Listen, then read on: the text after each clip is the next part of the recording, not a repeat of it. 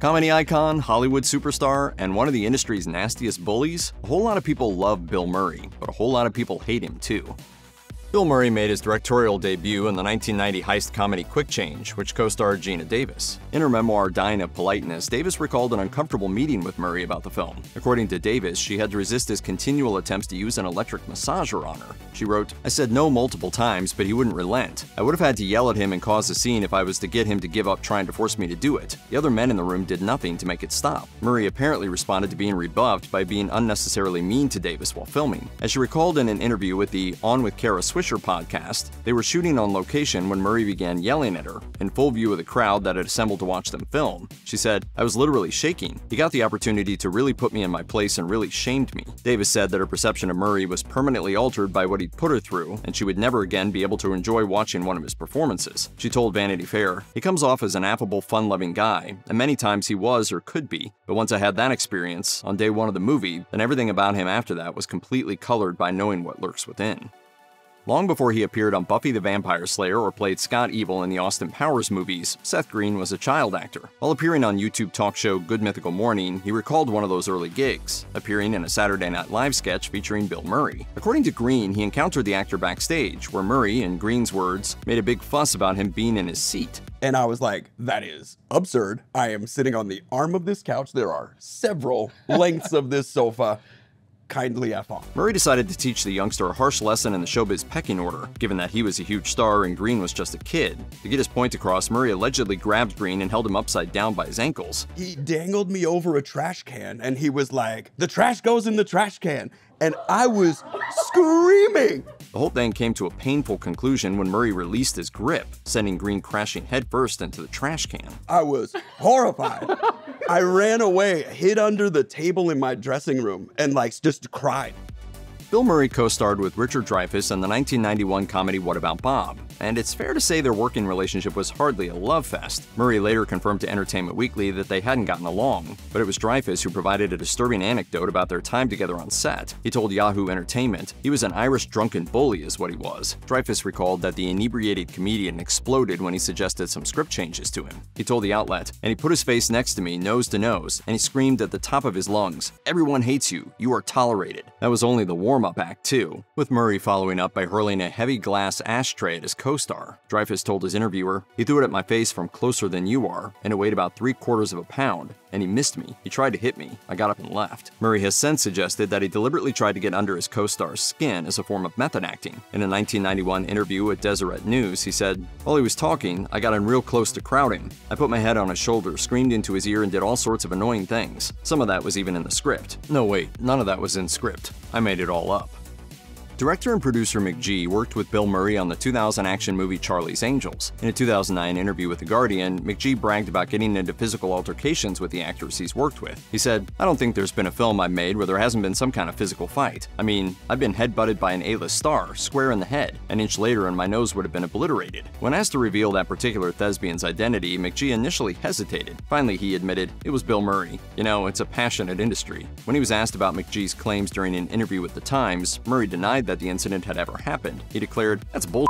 That's complete crap. I don't know why he made that story up. He has a very active imagination." Murray went on to diss the director, and he held nothing back, adding, "No, he deserves to die. He should be pierced with a lance, not headbutted."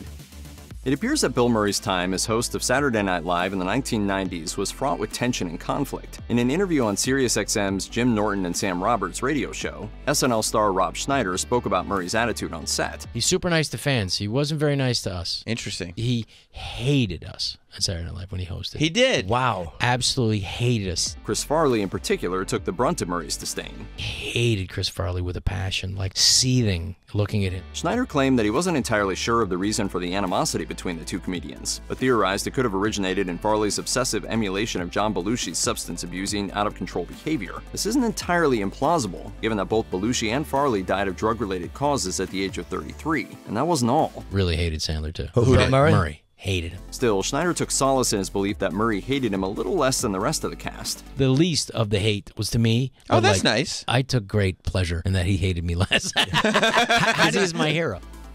Lucy Liu was joined by Drew Barrymore and Cameron Diaz for Charlie's Angels, with Bill Murray playing their handler Bosley. While appearing on the Los Angeles Times Asian Enough podcast, Liu recalled rehearsing a scene that Murray had allegedly rewritten without telling anyone. She soon began to notice he was making offhanded insults that seemed to be aimed at her. Liu recalled, "I was like, wow, he seems like he's looking straight at me." Uncertain whether what she felt was happening was actually happening, she decided to confront him. Before long, she said, it had become what she called a one-on-one communication. Finding the language he was using to be, in her words, inexcusable and unacceptable, she decided to call him out, even though she was much less well-known than any of her co-stars. Liu said, "I stood up for myself and I don't regret it, because no matter how low on the totem pole you may be or wherever you came from, there's no need to condescend or to put other people down." In a subsequent interview with The Times, Murray appeared to defend his behavior, albeit without referencing Liu by name. He said, "Look, I will dismiss you completely if you are unprofessional in working with me. When our relationship is professional and you're not getting that done, forget it."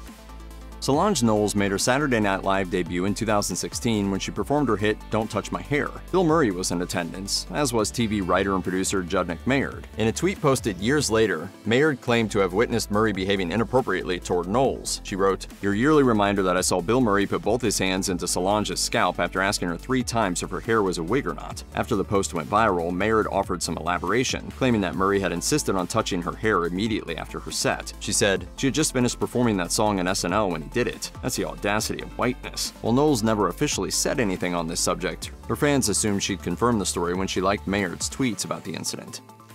Pharaoh was a member of the Saturday Night Live cast when he ran into Bill Murray, who was hanging around backstage at the time. During an appearance on Shannon Sharp's Club Shay Shay podcast, Pharaoh recalled the meeting. "He's not even hosting.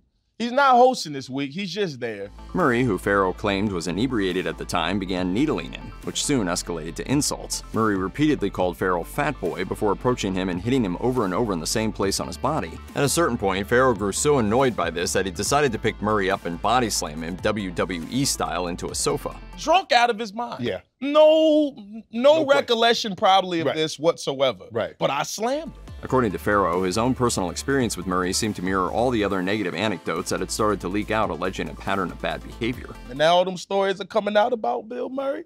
Yes, you can confirm them. That man is something up with him.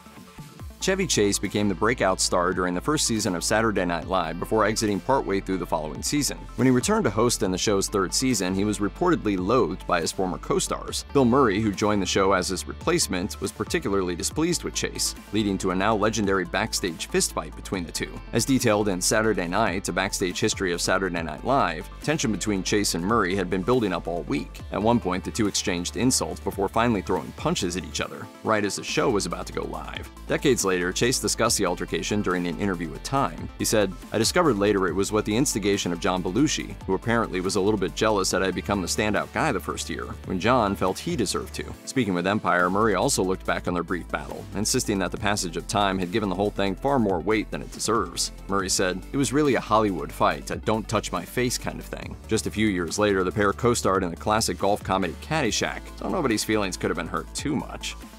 Bill Murray and Harold Ramis were friends and frequent collaborators, having known each other since their days in the Second City Improv troupe. When Ramis directed Murray in the beloved 1993 comedy Groundhog Day, however, their creative differences led to bitter clashes that created a serious rift in their friendship. Communication between the two became so strained that producers insisted Murray hire an assistant who could act as a go-between. Murray did as he was told, but hired an assistant who was both deaf and mute and could only communicate via American Sign Language. Ramis later told Entertainment Weekly, "That's anti-communication. Let's not talk." Following Groundhog Day, Murray and Ramis didn't speak for 2 decades. In her 2018 book, Ghostbusters' Daughter, Life with My Dad, Harold Ramis, the director's daughter, Violet Ramis Steele, shared her memories on their relationship. As she wrote, her father tried not to take it personally, but nevertheless felt stung by Murray's decision to sever all ties with him. According to Steele, Ramis was, in her words, heartbroken, confused, and yet unsurprised by the rejection. Murray finally reached out to Ramis while he lay on his deathbed, having lost the ability to communicate. According to Steele, he paid her father an unannounced visit at 7 a.m., accompanied by a police escort and brandishing donuts. Murray spent the next couple of hours speaking to Ramis.